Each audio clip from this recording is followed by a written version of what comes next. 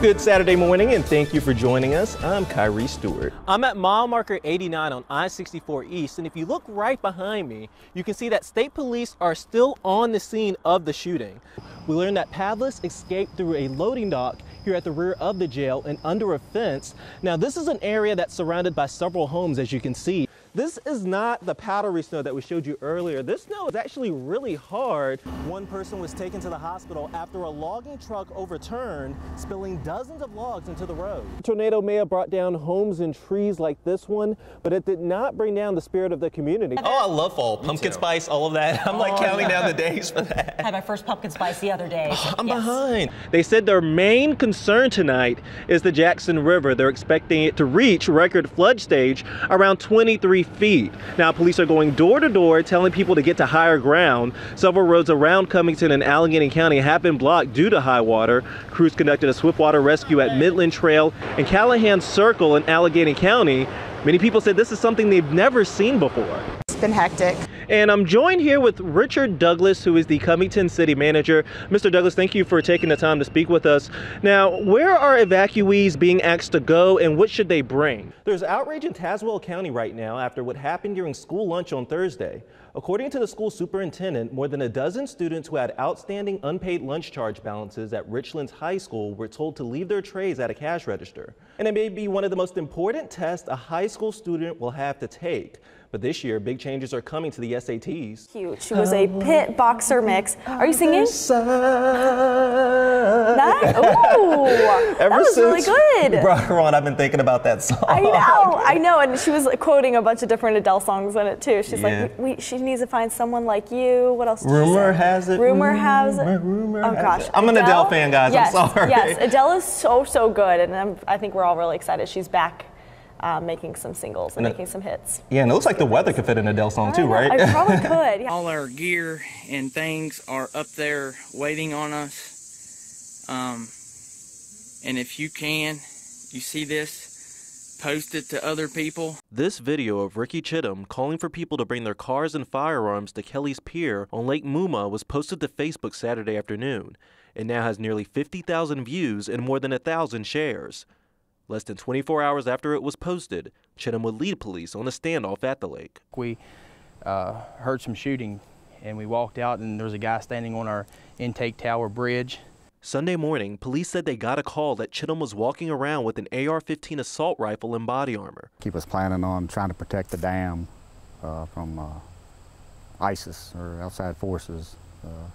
That he was worried that they were going to attack the dam, so he was sitting here protecting it with his flags. One of his flags had the initials ACE. It stands for Appalachian Christian Elite, which is a group Chittum said God anointed him to create. He recently revealed to me that I was supposed to be a general of an army for Christ.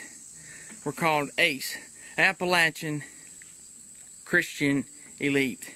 Allegheny County Sheriff Kevin Hall said it took nearly 3 hours of negotiations with Chittum before he surrendered peacefully. Once he knew that they weren't going to move and the armored car was going to be at the end of that bridge and he had nowhere to go, it was time to give up. Chittum is facing charges for felony assault on an officer and brandishing a firearm. Deputies said he will also undergo a psychological evaluation. He's currently being held at the Allegheny Regional Jail. It's a peaceful ending to something that could have ended a lot worse. Oh, it's a scary situation, that's for sure. I mean, it's not something I want anybody else to have to go through. So. In Allegheny County, Khiree Stewart, WDBJ7. That's right, Melissa, and he told me he's still upset and that he doesn't believe the results. He still thinks there should be justice for Spencer's death. Like, we was already prepared for nothing to happen, like no justice at all, like they weren't gonna do nothing. Carl Spencer is surprised the officers involved in the shooting death of his brother Keontae Spencer will not be charged. Police say he refused to put down a BB gun he was holding. No matter how wrong he was, he dead now, which was not supposed to happen. Like, they're wrong. They killed him. He don't have no story to tell of what really happened. On Wednesday, Chief Howard Hall said Spencer turned to officers 6 times and was attempting to point a gun at them. His brother said he still has questions. What they were saying in the first press conference, that the subject, which is my brother, was struck right after turning around, like immediately after he turned. So when did he have time to raise the gun up And when did he turn around 6 times? And he wants an independent investigation. They shouldn't have nothing to do with this case because the police was involved in killing my brother. So the police that in that jurisdiction, whatever you call it, they shouldn't have nothing to do with it. Either way, he says no matter what happens, nothing can bring back his brother. It's just not right, man. Like, I still think about it every day. I probably will think about it every day for the rest of my life. Now, Spencer said that he's planning to write a song about his brother, and you can read more about today's announcement and reaction on WDBJ7.com. Khiree Stewart, WDBJ7.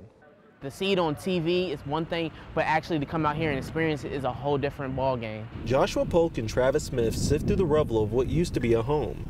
They're trying to salvage whatever they can for the family that lived here. Both say they can't help but be touched by the stories they see in the piles of debris. When we drove by, we actually saw a large teddy bear that you can tell belonged to a small girl, just laying under a whole bunch of debris. Pictures, doll babies, like tools. We found a few trophies, like stuff that holds memory. And I think the people out here, I think they really wanted just to get it back. Power crews were also out working to restore power to the area.